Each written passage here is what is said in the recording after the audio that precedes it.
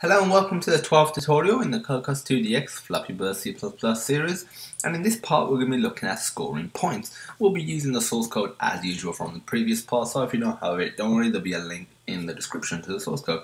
We essentially have a basic working game without any scoring system. Our scoring system will just be like Flappy Birds, in that when the bird or circle in our game passes in between the pipes, the player gets a point which is added onto their score. Firstly, we will create a hash define in the definitions header for the score collision bitmap. So if we go to our definitions header, we can copy and paste this, and we'll change obstacle to point. Let's make this unique by changing the 2 to a 3 at the end. Now let's create an empty node and a body to attach to it, and we'll be doing this in the pipe.cpp because it'll be rendered with the pipe. So what we're going to do is auto point node equals. The reason we're just doing an empty node, not a sprite or anything, because we're not going to be seeing this node. We're just going to be using it to detect if the player has passed through the pipes. And now we're going to create a body, so our physics body, so point body equals physics body colon create, and we're going to use the create box function. And for the size, we're going to specify size. And the width we're just going to have as 1, we want the minimum width. We're going to do sprite colon create, and what we're going to do here is we're going to get the height of the ball or the player or whatever it is, get content size dot height, and what we're going to do is times that by the pipe gap. And as if you remember, we had a pipe gap in the definitions header, which at the moment is set to 10, which just basically means the gap between the pipes is 10 times the height of the bird or the player or whatever you want to call it. And let's set up the body so it isn't dynamic like the pipes. Assign the collision bit mass and set the contact test bit mass to true so collision can be detected. So point body, set dynamic to false, point body, set collision bit mass.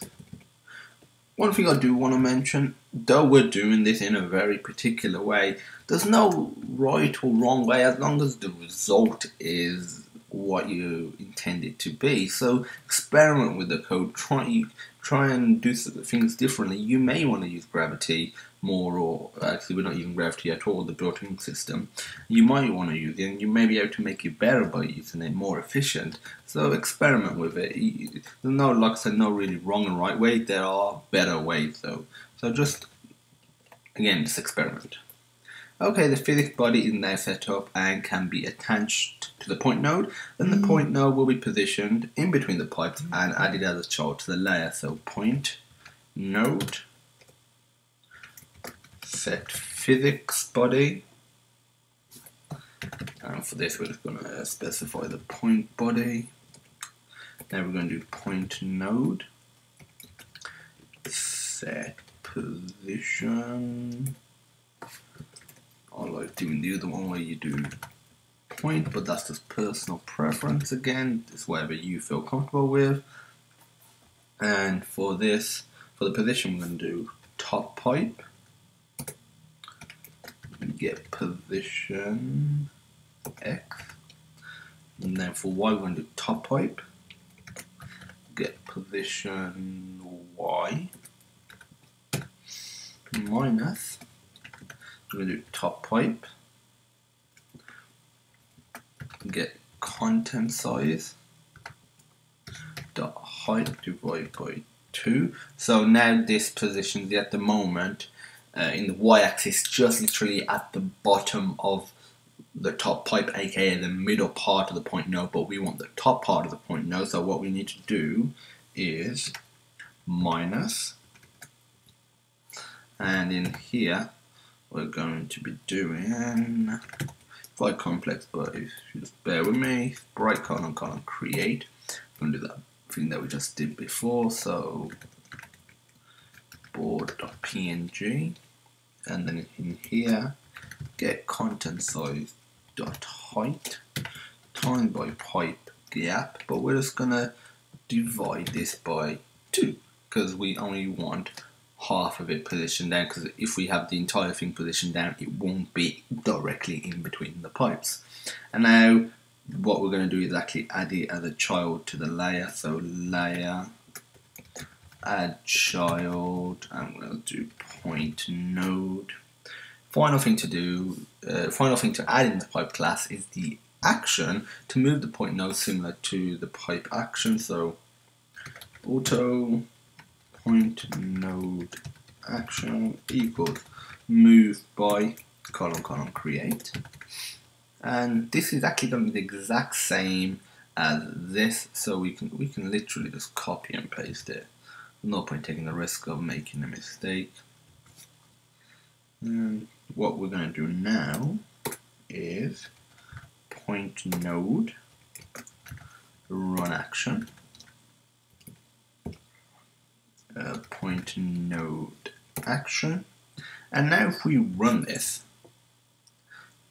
it was actually, I want to stop running it and I want to run it in an iPad. Run. One thing I found out yesterday, I didn't know you could even do this, that on Xcode, when you pop up a simulator, for now, because I'm recording in 720, up to now I've been using the old iPhone simulator, aka the 3.5-inch non-retina. But I found that they can scale it, so I'm using an iPad, but I'm scaling it down to 50%, which is great, because on the older iPad or the lowest device simulator, it was really laggy, whereas on this it's not that laggy and you can play a little better. So you got to open, moving up and down, and there we go. That is right there is the scoring section that we created, and I just died. Okay, so the next thing to do is we're going to create a score integer variable in the game scene header and initialize it to 0. So game scene right here. We're going to do unsigned int because we know it's not going to go below 0. But you may want some sort of different scoring system. Again, you'll have to customize it to your game, and we're just going to assign this. We're just assign it here. So score equals 0. Last part of this tutorial is to add the collision check condition and increment the score. Plus, for the purpose of this tutorial, we will just print out the score when the player hits an obstacle and dies, but we will eventually implement the score in the game overseen in the next few tutorials. So the onContact begin right here. We're going to do else if, and what we can do to make it easier, we can copy and paste this. But the only one thing that we're going to change, literally the only thing we're going to change is, instead of obstacle, we're going to have point, change this to point, and in here, first of all, we're just going to do a cc log, and I'm going to put point scored. Then we need to increment the score, so score plus plus, and in here, when we actually die, what we're going to do is cc log, and for this we're going to do score, so you can see the total score that the player has obtained throughout the course of the game, and we'll specify the score variable. So now if we run this, the plan is we can go in between the pipes, earn points, and when we do earn a point, a score or a log will appear in here that says score, and when you die, your total score will be displayed in here. So click play.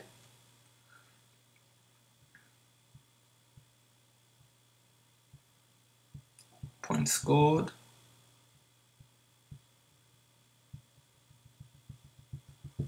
I'm gonna make it, yay! Okay, so I'll make this one as well.